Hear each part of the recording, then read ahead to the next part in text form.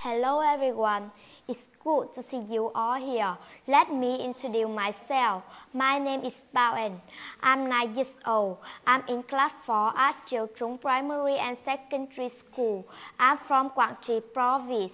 Today I would like to read many stories. Story 1, What is old? One time I said to my grandfather, "Grandpa, you are so old."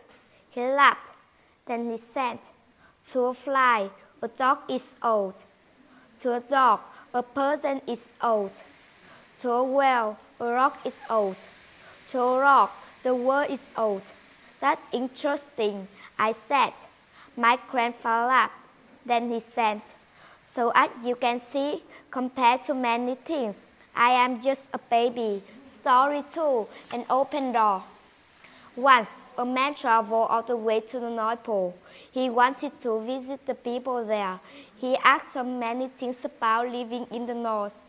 One question was, "What is the worst thing a person could do here?"